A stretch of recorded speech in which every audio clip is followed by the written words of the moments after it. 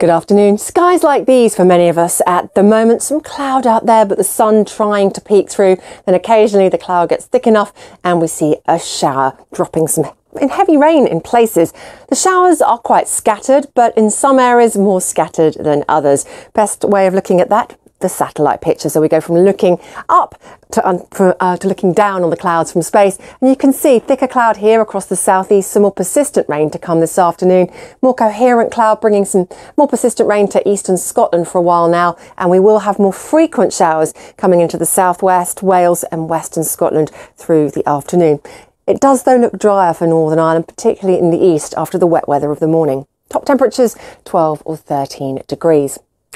On into the evening and overnight, many of the showers clear. We'll see the more persistent rain eventually pulling away from East Anglia, but the centre of low pressure stays close to the northwest of the UK. So there'll be more showers for Northern Ireland and for western Scotland.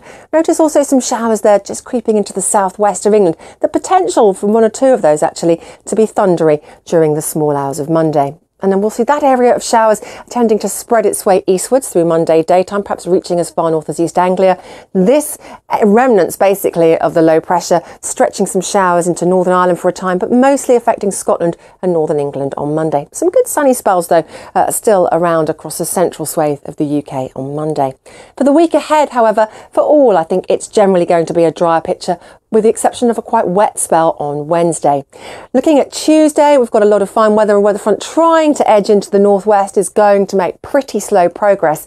Light winds first thing means some fog is possible, particularly across England, Wales and southern Scotland. Some high cloud for Scotland and Northern Ireland later on Tuesday. A lot of sunshine across England and Wales, and after quite a chilly start, it should feel pretty spring-like with highs of 14 or 15 degrees.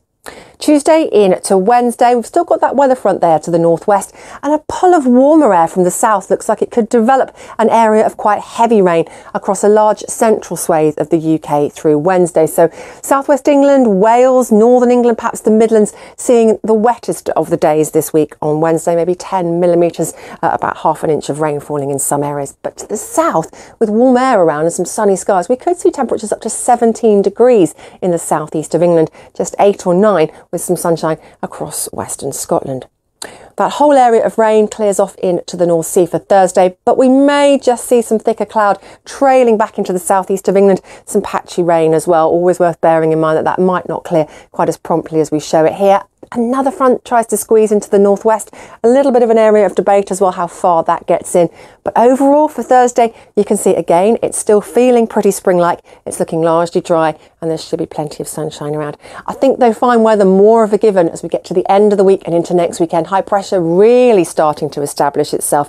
Light winds mean we could some areas struggling with stubborn cloud or maybe some patches of fog. But Friday essentially looks like a dry day with bright or sunny spells developing widely across the UK. Top temperatures 13 or 14 degrees. On into next weekend, the high is set to stay with us. We're anticipating a lot of fine weather. Just the indicator though that it could start to turn somewhat chillier through the weekend.